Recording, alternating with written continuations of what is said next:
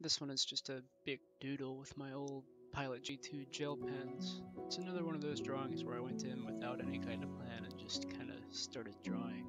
I did roll a random number generator to decide which colors I used though, and picked a few light and dark tones from each color because I thought it might make it more interesting. But in hindsight, I probably should have just stuck to 3 pens I rolled, but sometimes I just can't help myself.